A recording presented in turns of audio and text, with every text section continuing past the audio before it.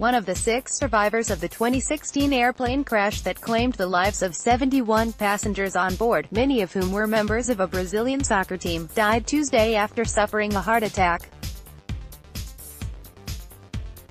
Rafael Henzel was a radio journalist who was on board the plane carrying the Chapecoense team that crashed on November 28, 2016, near Medellin, Colombia after running out of fuel. The team was on its way to a Copa Sudamericana match when it crashed. 19 players died. The 45-year-old journalist collapsed while playing a pickup soccer game with friends in Brazil. He died in a local hospital shortly after, the BBC reported. English soccer players attacked by fans in separate incidents throughout his brilliant career, Rafael told the story of Chapecoense, the club said in a tribute on its website.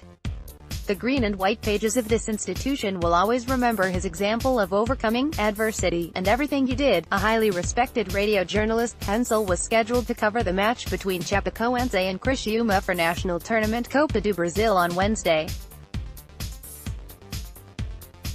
Chapecoense asked Brazil's Football Association to postpone it but were denied, the club said Wednesday.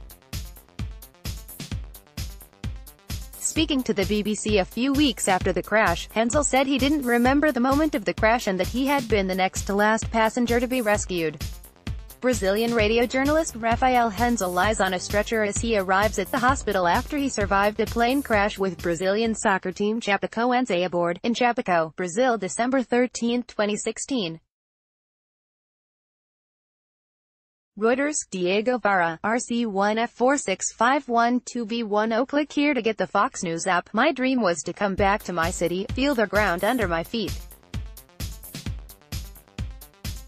And this finally happened.